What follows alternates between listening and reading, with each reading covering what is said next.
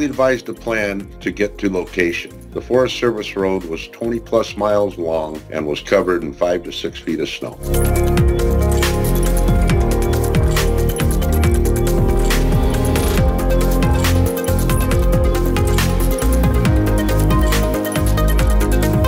One of the unique strengths that Sturgeon Electric has, particularly here in Arizona, is we have one of the largest sets of resources for transmission and distribution support. Working well with our fleet department, our tool managers, we were able to bring in the necessary equipment very quickly to respond to this emergency. We had access to specialty pieces of equipment from large transmission pullers, tensioners, dozers, etc. to make sure that we got this done.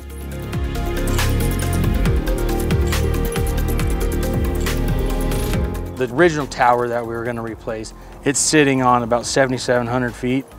The tower below, where we got to drop wire off down to, is sitting at about 6,200 feet elevation. So there's a big gap between from that tower to all the way to the top. And mind you, it's also a 2,700 foot span. So it's quite a chore to let that wire down and wreck it out.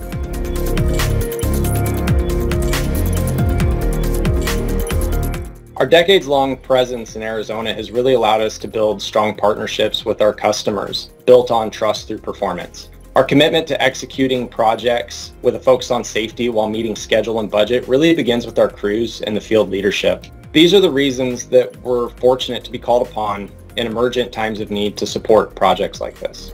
In spite of the weather and all the other challenges that we had on this project, we finished it up on time under the outage constraints and also had no safety incidents whatsoever.